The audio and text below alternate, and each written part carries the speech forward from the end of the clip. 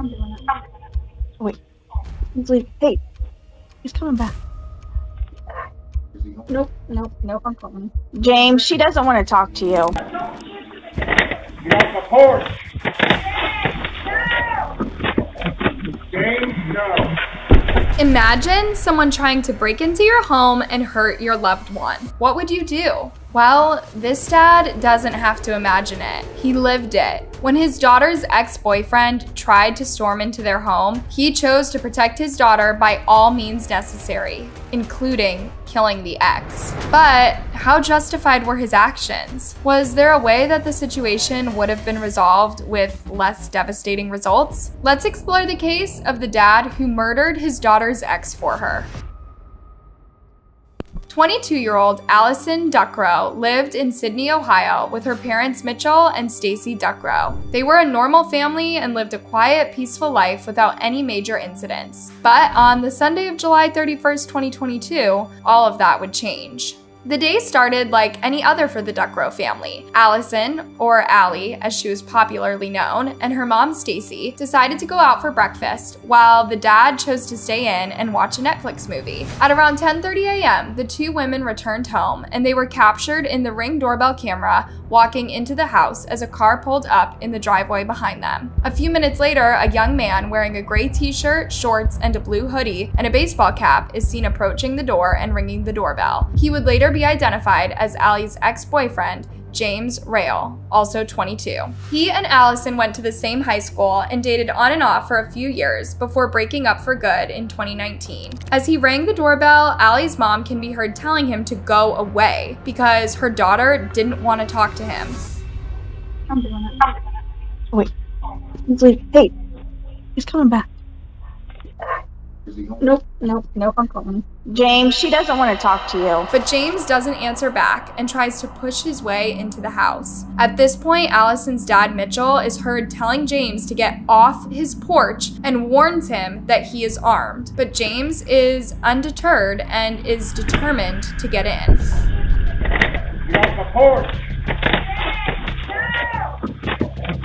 James, no. What happens next is really chilling to watch.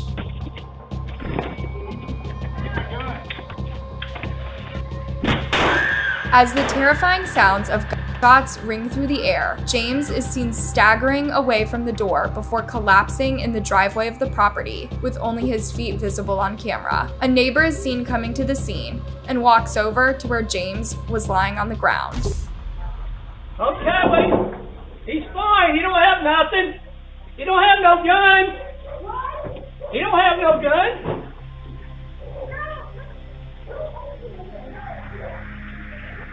Don't do anything. He tried to break in and get to our daughter. Okay, well, he's not moving. He don't have a gun. He broke our door in. We're trying to get to our daughter. Our daughter's busted in. Okay, hold on. Did you shoot him? Yes. Several more neighbors arrive, but none of them think to help James. Oh, you didn't call 911? We're on the phone with him right now. Okay, he's not moving. He ain't going nowhere. I thought I heard 5 shots. Like, what the? No, 3 shots. He broke into our door coming in after our daughter. But my husband shot. By the time law enforcement officers arrive, 7 minutes later, James was already gone. An autopsy would later show that James had been shot 3 times, once in the left shoulder, the right shoulder, and the back. Detectives were informed that glass shards were found in the back wound, which was a close proximity wound, and found to be the shot that caused his death. James's family was completely devastated when they learned of his tragic death. They described him as kind and loving, and claimed that he had only gone to the Duckrow residence to check on Allie. My brother had no history of anger or violence. He was very kind and compassionate. I fell to my knees because it couldn't be true. He's not supposed to die before me. James's heartbroken sister even released a voicemail recording that James had sent to Allie the night before he was killed. Hi, Allie. It's James. I just wanted to reach out to you because I just wanted to see how you're doing and maybe hear from you if that would be alright, I guess. It's been a while since I've talked to you, and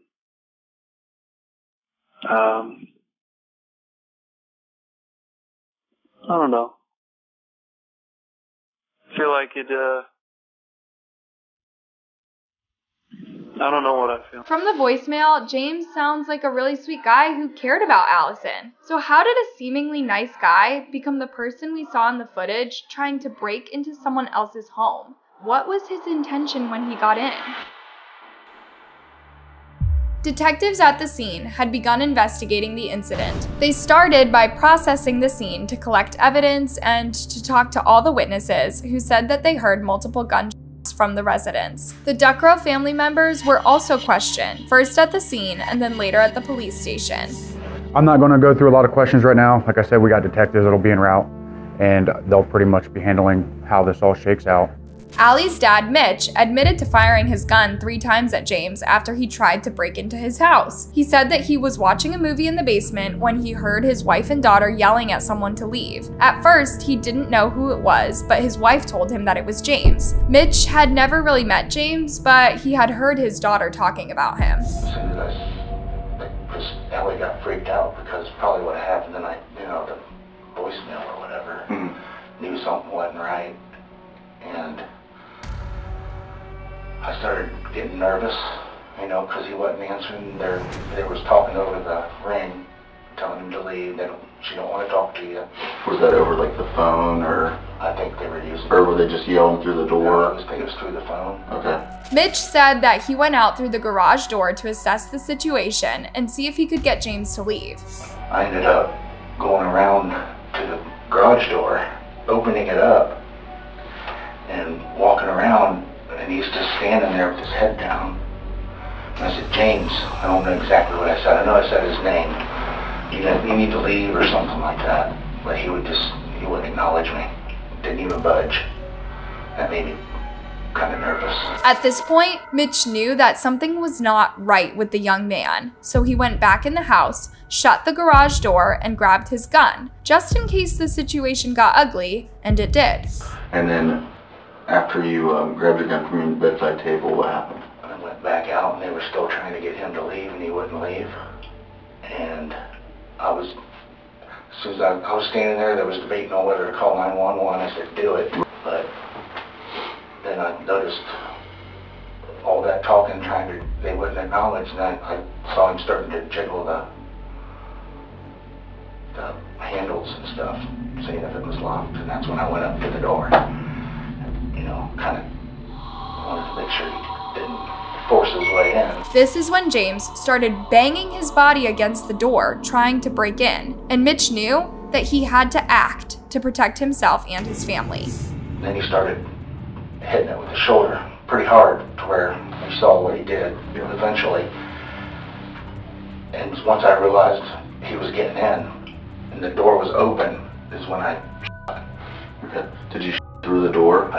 Through the window? Through the window part of the door, because the door was open and he was coming in. Allison corroborated her dad's statement, saying that when she saw the door break, she got scared and hid. Pulled in the door. Mom's freaking out. And then, I don't know how he broke the glass of the door. He, broke the glass. The door frame, whatever that's called, the jamb or whatever, splits off. He's starting to get in. And then I freak out and I go run and hide because I didn't know what to do. She told the detectives about her relationship with James, saying that while they were going in high school, he was pretty nice and a decent guy. But at some point, James relocated to California, and when he returned to Ohio, he was just different. His close friends or whatever, he just started treating like crap, and nobody wanted to deal with it. And Allie said, while James was never physically abusive towards her, he would sometimes say some hurtful things to her. Was he ever abusive physically or mentally? Well, maybe mentally a little bit. He was just getting in my head a bunch. When he got mad, what kind of things? Was he aggressive at all? He would just tell me everything that was wrong with me. He would say that nobody was going to love me anymore. Stuff like that. She said that the two of them had broken up multiple times before, but they always managed to remain friends. However, after their last breakup, Allie didn't want anything to do with James and even blocked him on social media. When was the last time you had talked to him? It was either the beginning of last year or the end of the year before, because my cousin had been living with us for a little bit. Okay. And him and my cousin were friends, so he came to pick him up. And I told Clay, my cousin, I was like, hey, did you tell him that I'm not comfortable with him being over and everything? Allie said that James would take acid while they were in the relationship, but she didn't know if he still took the illicit drugs or whether he had a new girlfriend, as they had not been in contact for over a year. When Allie got the voicemail from James saying that he wanted to see how she was doing, she told the detectives that she was scared because it didn't sound like him. That's a little weird. Okay. Because I know how he usually talks, and it wasn't like that at all. Allie was actually on the call with a 911 operator when her dad fired at James. He broke through the door and my dad said, I don't. She could be heard in the background screaming and then thanked her dad for saving her life. No, I'm not mad at you. Thank you. Come here. I'm okay. Thank you for saving me.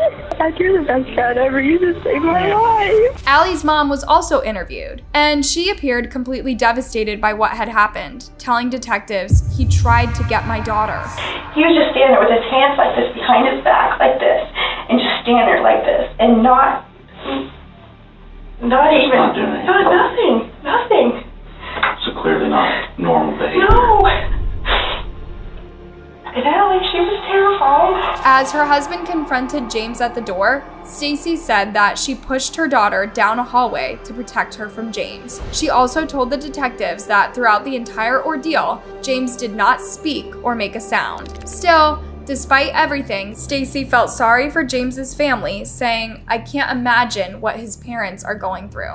I don't know if he had bad intentions, okay, but from what you and Mitch and everybody's telling me, okay, that's not normal behavior for somebody that's something to do. It's one thing to show someone's house, right?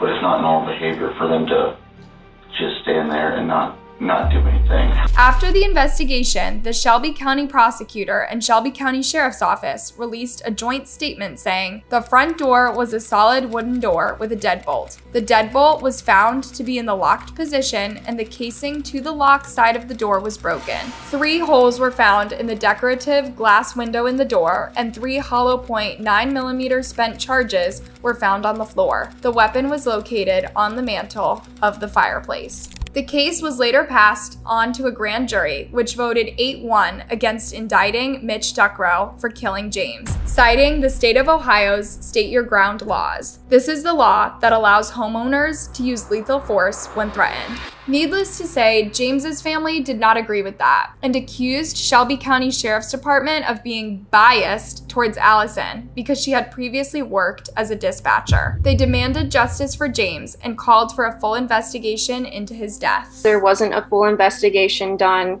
They were only on the scene for 2 hours and then rushed it to the grand jury. I think not only should Mr. Ducrow be held accountable, but so should the other people involved that did not do a full investigation. Now, this is a really sad case whichever way you look at it. On the one hand, I do understand the grief that James's family must be feeling for having lost their loved one in such a tragic way. But on the other hand, James's actions did make the Duckrow family feel unsafe in their own home. And the dad acted in a way that any parent would to protect their child. This is a no-win situation for any of the parties that are involved. It is very, very sad. After the incident, the Duckrow family put their house up for sale and relocated to another state, hoping to start over and put the entire thing behind them. What do you guys think about this case? How would you have acted in Mitch Duckrow's position? Let me know in the comment section, and don't forget to give this video a thumbs up and subscribe for more.